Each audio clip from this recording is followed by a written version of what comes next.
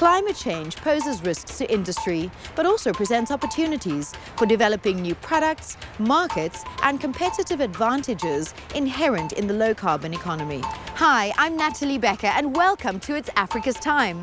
Today, we visit 3 primary industries working with natural resources in Africa to see how they're responding to their own particular social and environmental challenges.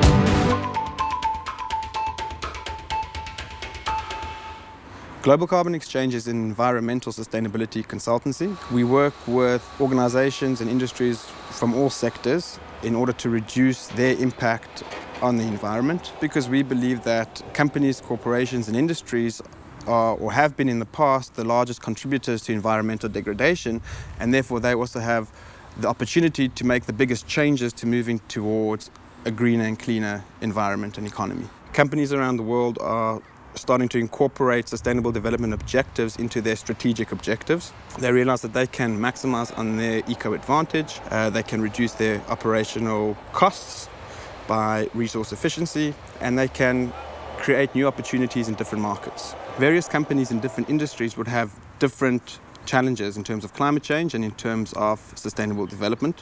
For example, fisheries would have greater concern about depleting fish stocks. Utility companies and mining companies, for example, would be more concerned with water usage as well as electricity consumption. Transportation industry might be more concerned with petrochemical usages and depletion of that resource. So the challenges between companies and industries are obviously very vast, and they are different, but the solutions are often quite similar in terms of how they can innovatively address the challenges for the changing climate. We've boarded Oceana's largest ship, which has just come in from sea, to gather information about the company's transformation journey. In the second part of our report, we'll talk about the sustainable management of marine resources.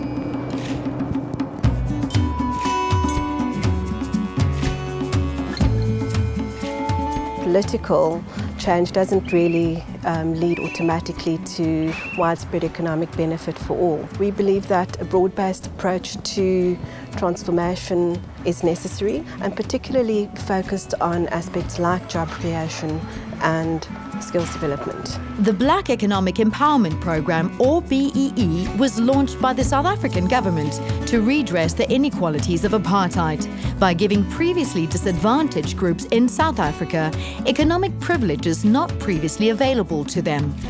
It includes measures such as employment preference, skills development, ownership and management transformation, socio-economic development and preferential procurement. If you look then in the fishing industry, commercial fishing rights are allocated based on your level of compliance with various criteria, the most important of which is transformation. In 2004, we started our 5-year South Africanization program, where we were focused on training 123 crew of the midwater horse mackerel fishery to firstly create jobs, and then secondly look at alleviating the skills shortage in the maritime sector, and particularly in the fishing sector as regards navigational engineers, etc. You know, if you look back at 2004, most of the senior officers and engineers were all Russian. South Africans were really deckhands and they worked in factory. Whereas currently we've got 69 South Africans on board, with 20 of them being at officer level, holding positions at engineering or technical level. So there's been quite a change. We also have spent 3.7 million rand on the training programs within that South Africanization program, and it's gone towards training the crew as well as preparing them to eventually take command of this vessel. Eugene Burgeons is a success story because he was one of the original recruits who joined in 2003. He's managed to stay on the program and is still with the Desert Diamond. I started straight after I matriculated with Oceana. So I started off in the fish factory where we're processing fish. From that position I went onto the deck as an able seaman. In my current position I'm a mate on board the vessel. We're now in the control room with Oceana's CEO, Francois Kittel. The Cooler Trust was created in 2006. It was at a time when our board and our shareholders thought it was important to spread the wealth created by this company more broadly. So 11.9% of our equity was being placed in trust for all of our black employees. There's a lot of positivity around what has been achieved to date. Lambert's Bay has been very important to the company. It's where the company was founded in 1918. As a result of some changes in fishing patterns, our original processing activities in Lambert's Bay had to be curtailed and rationalized in the 1990s. Instead of walking away from the town, which was at that time totally reliant on Oceana for its existence, we decided to diversify our activities. And so we turned one of our fish processing factories into a French fry facility. Met die sluiting van die vismeel aanleg was ons die geleentheid gegaan om na die aardappelaanleg wat ook deel is van Oceana se gebou. Dat het gemaakt dat nie een van ons werk moet doen. At the time, Oceana commissioned a feasibility study to determine which locally available raw materials could be processed viably to establish a sustainable alternative business. Dit wys ook vir ons as gemeenskap committed is Oceana ten opsigte van nie net werkskepping, maar ook hulle involvement in die community. Corporate social responsibility also forms part of Oceana's overall transformation policy. The company operates a clinic and provides medical assistance to employees who are not able to afford medical aid, for example. They also provide them with literacy and numeracy programs, as well as official training qualifications. In order to assist the Lambert's Bay municipality, Oceana has invested locally in infrastructure and schools, as well as providing sea rescue and firefighting services in the region. Francois, the fishing industry faces some interesting challenges in terms of sustainability and its contribution to food security. The Lucky Star brand is Oceana's main contributor to the South African protein footprint. Fish proteins are the most affordable of all of the animal proteins, and as such our products reach an important sector within the African continent. Sustainable resource management is key to Oceana's business practices as we rely on a renewable natural resource. As such, we are a founding member of the Responsible Fisheries Alliance, and we are proud that all of our targeted species fall within the South African Sustainable Seafood Initiative's Green List. The government is responsible in managing our resource for setting our annual total allowable catches, which is the volume of fish resources that we can harvest. We collect data on all of our vessels. We allow observers on our vessels from the Department of Agriculture, Forestry and Fisheries, and we assist where possible in funding outside projects which could assist to better data collection and understanding of how our resources exist. 2011 was the 7th year that Oceana has been included on the Johannesburg Stock Exchange's Social Responsibility Index. The Responsible Fisheries Alliance is an alliance between WWF and the 4 biggest fishing companies who have committed time and resources to implementing and entrenching responsible fisheries management in South Africa. The most important element of that is an ecosystem approach to fisheries, which really holistically considers the whole ecosystem, including the socio and economic elements of fisheries management. The Alliance has catalysed a number of really great outcomes. One that illustrates this nicely is the issue of seabird bycatch. What was happening is that seabirds were being killed behind trawlers. The Alliance then catalysed a project to better understand the solutions to address the problem. The vessels then immediately implemented the recommendations coming out of that project, with WWF and the fishing companies lobbying government to implement improved regulations, we were able to successfully make those changes, and today regulations and mitigation measures are being implemented sector-wide and have dramatically reduced seabird mortalities in our fishing vessels. An insightful journey into the world of the fishing industry and its contribution to sustainability. But our journey doesn't end in the port of Cape Town, so stay with us on It's Africa's Time as we travel to our next destination.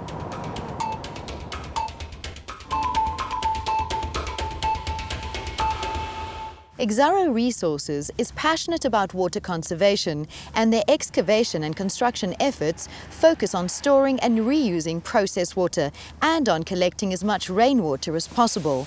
Adriaan oversees these water projects, which makes up part of the mine's greater sustainability strategy. Please give us a brief introduction to Grootegeluk. Grootegeluk mine was established in 1975 when ISCO decided to produce coal for their steel-making processes. It is not the same as is with other coal mines where you have seams of definite coal and shale. In our case, it's all blended. Coal layers are very thin and the shale layers are very thin, and we cannot mine it separately. The process used to separate the coal from the shale is a dense medium separation process which employs high quantities of water. By adding magnetite to the water, this dense medium causes the coal to float and the shale to settle out. In this area where we have scarce water, we have been allocated a water license to use 7.6 million cubic meters from the Mokolo Dam. This is all we have and all what Mokolo Dam can provide to us. So for us it's very important that we do whatever we can to conserve water, save it, and then it gives us the opportunity in future to expand our operations. Slime water and stormwater are precisely managed on another 2 locations within the open-cast mine. The water from the slimes, the uneconomic material left over after the process, settles out in the slimes pond and is pumped back into the system. Our stormwater system on top of the plant level is divided into 2 sections, a clean water and a dirty water system. All the dirty water is contained within stormwater channels.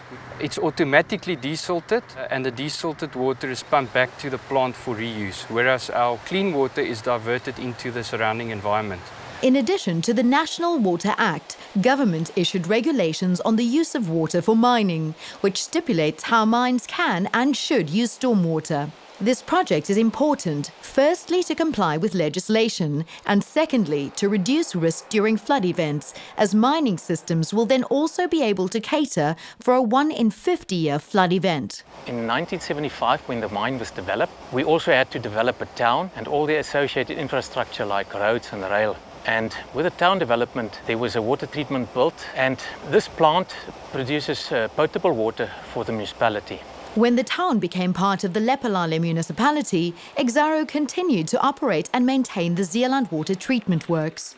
This facility, which supplies bulk water to the municipality at cost price, is part of Exxaro's responsibility towards the community. In recognition of the water quality it produces, it has recently been awarded the prestigious Blue Drop certification from the Department of Water Affairs. So we're busy currently upgrading our pipeline from here, Zeeland to town, which is approximately about 40 kilometers of pipeline, together with reservoirs and pumping mains.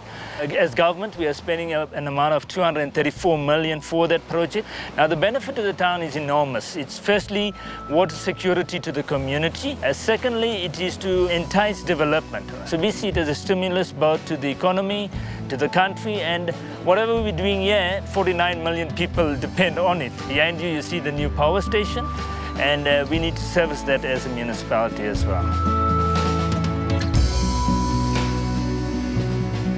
We're standing next to the section of the Grootegeluk mine where innovative coal screening processes take place as part of the Grootegeluk Medupi expansion project. GMEP is the expansion of the existing Grootegeluk mine infrastructure to facilitate the exclusive supply of coal to the new Eskom Medupi power station. Its newly constructed processing plant integrates state-of-the-art technology to optimize environmental performance with specific emphasis on water management. On the GME project, we've managed to reduce our water consumption by looking at our blasting techniques and technology that we're applying, as well as our crushing technology. Our crushers that we're using on this processing plant reduces less fines during crushing. We're also applying dry screening technology, where we're actually screening -4mm material out of our processing plant. Also in the wet plant, we're applying new technology calling hyperbaric filters, where we reduce our water content within our fines that we do manage to wet. In our stockyard facility, as well as in the processing plant, we are sealing the entire environment. And so any spillages and processing water within our processing plant, we're all recycling that and contain it within our processing facility. We are aligned with Eskom's power station demand, but we will basically be fully commissioned by the end of next year, 2013. The fact that we will be one of the first mining operations that will be energy efficiency certified by Eskom is a good indication of our commitment in terms of not only saving water, but also energy efficiency. Exxaro employees and their dependents represent an important part of the population of the Waterberg coalfield area. The company's social commitment is therefore essential to their global vision of sustainability. An example is the Moholo Academy, founded by Exxaro, where unemployed youth from the area were trained in brickmaking and business skills. Upon completion of the course, the top-performing members were selected to enter into an agreement with Exxaro to found a brickmaking factory. This is a youth project and currently employed 8 people. We produce at around 2,000 bricks in a day as our daily target. They have a lot of demand for the bricks at Lipalale, so we do supply in the community the bricks that we produce. As in the recent past, they've become totally independent of Exxaro support. They now run the business on their own and produce about 10,000 bricks per week. I think historically, sustainability was defined as a business that meets the demands of today without impacting or negatively impacting on businesses of the future and enable them to meet their objectives in the future. We are further refining this broad framework of sustainability, taking into account its cross-functional nature, which does not only span the areas of safety, health and environment, but also looks at the areas of corporate investment, of community involvement, of community empowerment. And so having said that, our aim is to obtain the most value from our sustainability efforts for all our stakeholders and to incorporate sustainability thinking throughout our total business processes and also include that into our strategy. Obviously, we need to align our corporate sustainability and social responsibility strategies to support that. So even those need to be relevant today and also in the future. We hope you enjoyed a fascinating journey into the world of coal mining here in the beautiful Bushveld in the Limpopo province. We leave the veld now and head out for our next story. Good water management could present a lot of opportunities to the industrial sector. Firstly, it's a great way to save costs in terms of operations. Secondly, it can allow for a lot of innovation in terms of the techniques that you're utilizing to reduce water. Thirdly, it has direct environmental benefits by saving a very precious resource. And lastly, good water management can tie up with an organization's corporate social responsibility initiatives. Globally, there are over 1 billion people who do not have access to clean drinking water. A lot of those people are in Africa. And companies are at the forefront of water management, and they have a great responsibility to their consumers, to the people, in terms of how they manage water.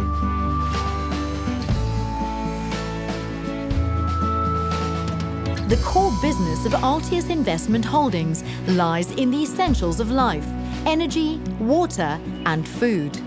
Today, we meet New Water, one of the company's subsidiaries, and look at the water cleaning services which it provides. Later, we'll visit the recently privatized Cape Town market to shop for some fresh stories delivered by Altius. I'm next to the Vaal River, one of the most important rivers in South Africa.